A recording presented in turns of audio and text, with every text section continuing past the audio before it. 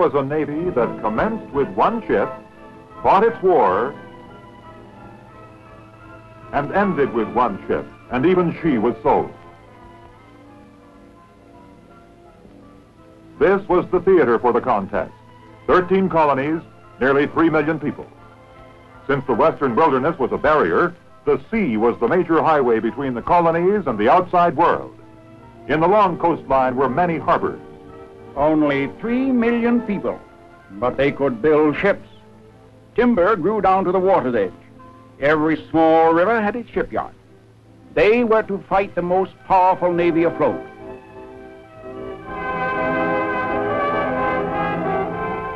The ships of Great Britain, naval and merchant vessels, numbered in the thousands.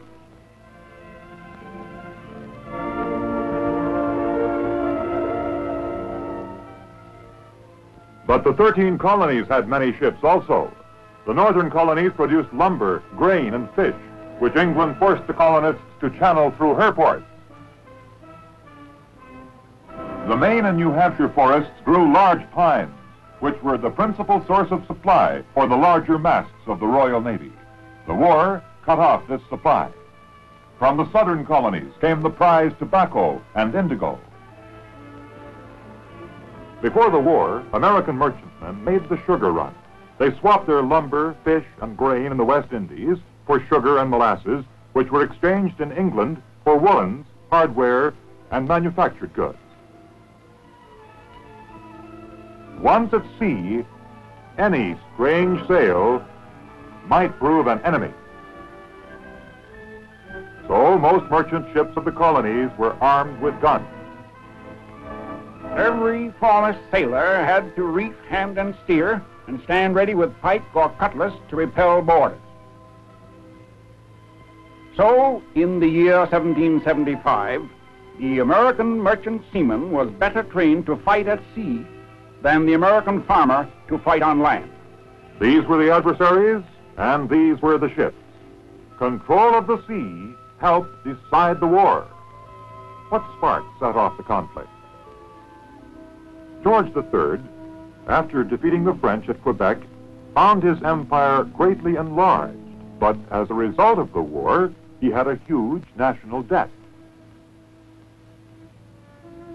To administer this empire, protect it, and pay this debt, taxes were levied on the colonists without their consent. Accustomed to independence in most matters, the colonists objected.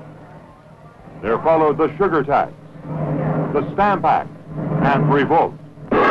British warships were surprised and burned. Boston had its Tea Party. So did Philadelphia, Annapolis, and Eatonton in North Carolina. It was the need for gunpowder that shaped the early course of the war. To seize the colonists' powder stored at Concord, the British, in April 1775, marched through Lexington to Concord Bridge. But Paul Revere rode ahead.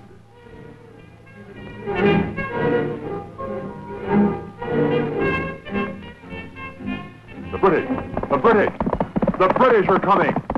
The alarm was spread. The next morning, on Lexington Green, the gunpowder was saved. In June of '75, at Bunker Hill, the colonists ran out of powder before the British third attack. And the British captured the earthwork. Washington took command of the Continental Army at Cambridge. He was warned that the powder reserve was down to 9 rounds per man. At this, the general did not utter a word for half an hour. The American armies encircled the British, who were being supplied by sea. General Washington planned to capture those supplies, particularly the powder. On September 7th, 1775, into the harbor of Gloucester sailed the schooner Hannah with a captured vessel. The Hannah, the first ship commissioned by Washington, can be called the first man-of-war of the American Navy. And then more vessels were equipped for Washington's fleet. fishing schooners with 4 to 6 guns manned by crews out of the Army, by a sailor regiment from Marblehead. 35 prizes they captured. Captain John Manley in the schooner Lee took the Nancy, carrying 2,000 muskets, 30,000 round shot, over 30 tons of musket shot, several barrels of gunpowder, 100,000 flints, and a 10,000-pound brass mortar for that waiting army of Washington outside of Boston. Munitions that would have taken the colonies 18 months to manufacture. October 13th, 1775, was the birthday of the American Navy. On that day in Philadelphia, Congress authorized the purchase, equipping, and manning of vessels to capture military stores, mainly gunpowder. The Naval Committee drew plans for the Continental Navy. The sides of the merchantman Alfred were to be pierced for 24 guns. To Philadelphia from the colonies came other trading vessels, an odd assortment, the Columbus and the Andrea Doria, the Wasp, the Cabot, the Fly, and the Hornet, and from Rhode Island, the Providence. From Newport, she carried the commander-in-chief of the fleet, Commodore Esek Hopkins, and Esek's son, John, Abraham Whipple, Dudley Saltonstall, Nicholas Biddle from Philadelphia. These were some of the vessel's commanders. First lieutenant of the Alfred was John Paul Jones. Events came fast in Philadelphia. At the Tun Tavern, the Marine Corps, founded November 10, 1775, began its recruiting.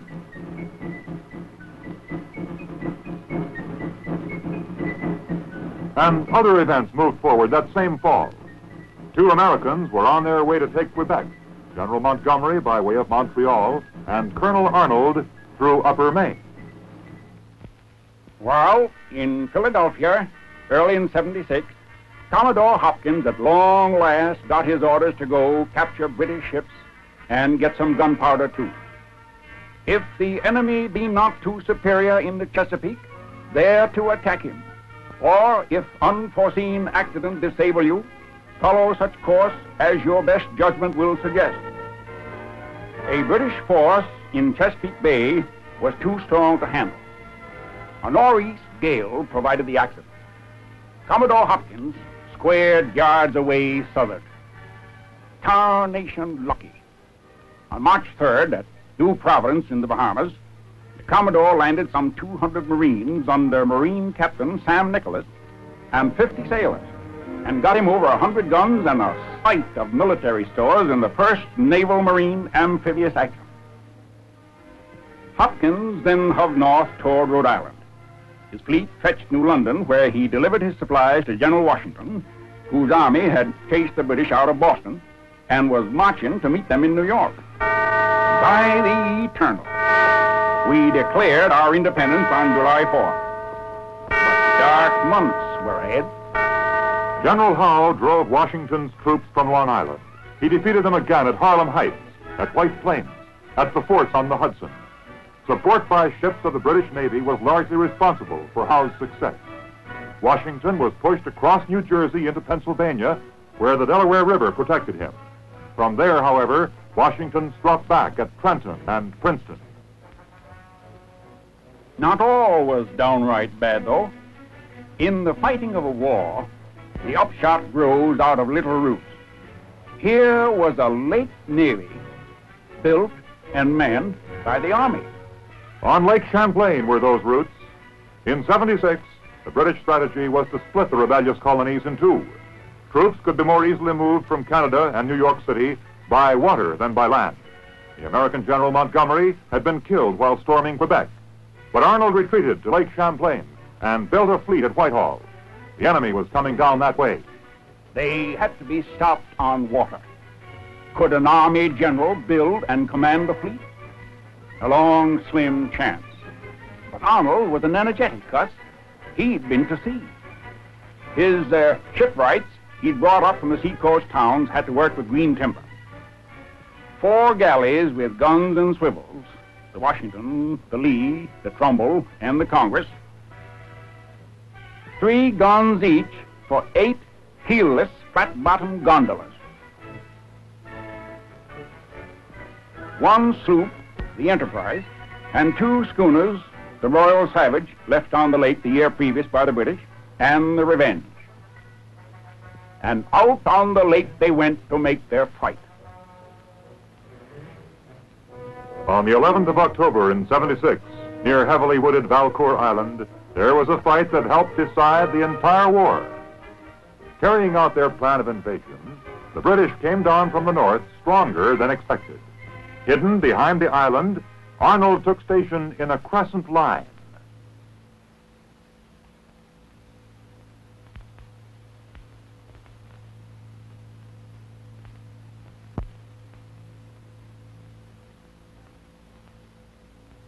And the British sailed by unsuspecting. Their full-rigged ship, the Inflexible, alone could sweep Arnold from that bay. The British then hauled about, and the fight was on.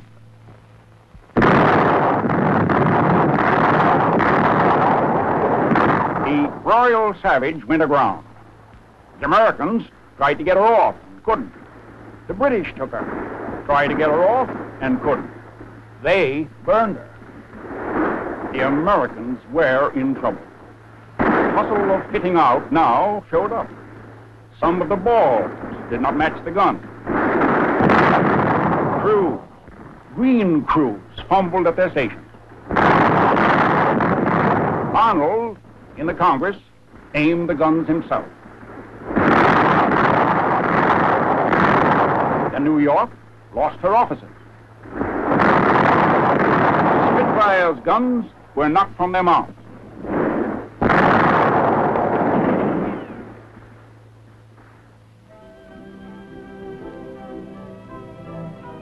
When darkness came, the rest of the American fleet slipped away.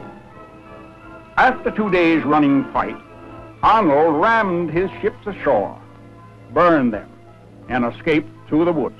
Thus ended the Battle of Lake Champlain, fought for the prize of a continent.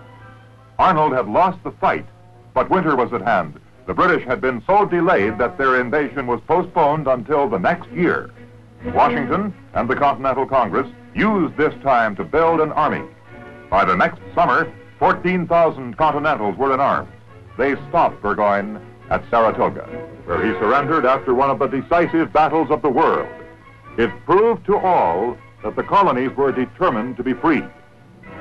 Aid came from Europe, especially from France.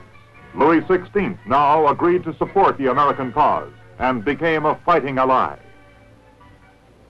Previously, the wise and canny Benjamin Franklin had wished to embroil France with England. Perhaps for this, he had encouraged American privateers and Captains Cunningham and Wicks to prey on British commerce. They were joined by others. War was carried to the British front door. By 78, over 700 British ships were taken. The cost of potatoes doubled and redoubled. Lloyd stopped insuring English shipping. In Brest Harbor, an American sloop of war flew the stars and stripes abroad. It was the Ranger, under John Paul Jones. In the Ranger, Jones bore up the Irish Sea, took prizes, set fire to Whitehaven, fought and took His Majesty's ship Drake, and brought panic to the British homeland.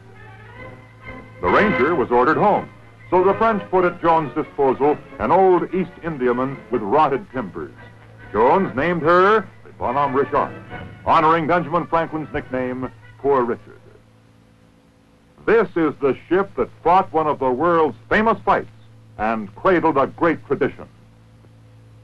Off Flamborough Head, on the 23rd of September, 1779, Jones, with 4 ships in company, encountered an enemy convoy of 41 sail.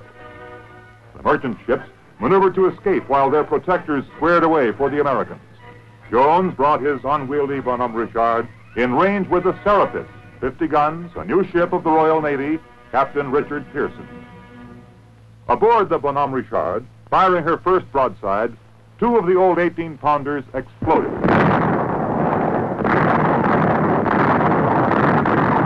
One by one, the Bonhomme Richard's guns went out as shots smashed in her rotted side.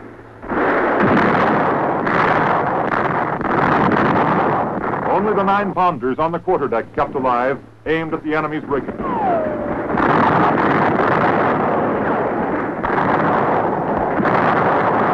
On the Bonhomme Richard, a gunner rushing to strike the colors, thus give up, was blocked by Jones. From the Serapis, have you struck? Have you struck?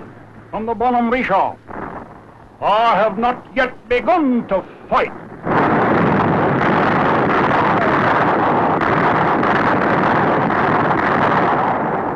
Skeleton ship, fire near the magazine, fleets gaining fast, guns being abandoned. Prisoners released by the master-at-arms rushed up on deck and were met by Lieutenant Dale, who sent them to the pumps. Back to the shattered main deck went the gunners. Overside went the mainmast of the Serapis. There was fight left even on the tops of the Bonhomme Richard.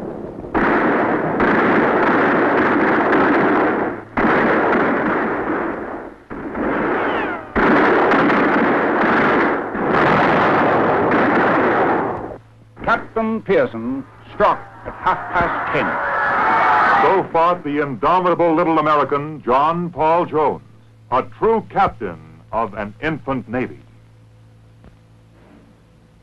Meanwhile, in America, the war went on. General Howe, instead of joining Burgoyne in 77, attacked Philadelphia. Washington tried to stop the British Army at the Battle of Brandywine and to halt the British fleet by forts in the Delaware. But Howe took Philadelphia and settled down comfortably, while Washington encamped outside the city during the bitter winter at Valley Forge. The French recognized the American cause in 1778, February 6th. The next summer, the British, now under General Clinton, headed back to New York. Why? He had heard that the powerful French fleet under Admiral d'Estaing was bound for America. At Philadelphia, he would be bottled up. Washington nearly defeated Clinton at Monmouth, but could not block him from New York. In July, Admiral d'Estaing, with his French fleet, arrived off New York. But d'Estaing was too cautious to cross the bar at Sandy Hook. He later lay siege to Newport and then tried to take Savannah. Both failures. In July 1780, General Rochambeau and 5,000 French troops landed in Newport with 7 ships of the line. On the 21st of May, 1781, Washington called General Rochambeau for a council of war at Wethersfield, Connecticut. Said General Washington, "Naval superiority is the pivot upon which everything turns." All plans for his army were based on the support of French sea power. In 1780 and 1781, the British land forces under Cornwallis had concentrated on the reduction of the southern states. After an unsuccessful campaign in the Carolinas, Cornwallis had withdrawn to Virginia and, harassed by Wayne and Lafayette, had entrenched at Yorktown.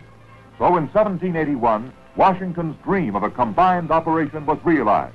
In a master plan of grand strategy, Cornwallis was to be attacked by land and by sea. On land, Rochambeau joined Washington above New York, and the Allied armies moved south to besiege Cornwallis at Yorktown. The French Admiral de Grasse sailed from Haiti for the Chesapeake. At the same time, Admiral Hood led the British fleet from Antigua.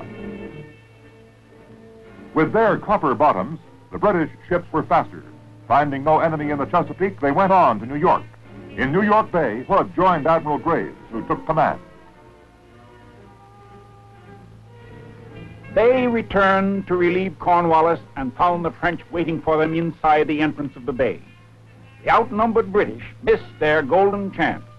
They did not fall on the French van as it emerged. The fleets closed to fight ship to ship. The British made the tactical mistake of coming into battle successively instead of all at once. Night broke off the action.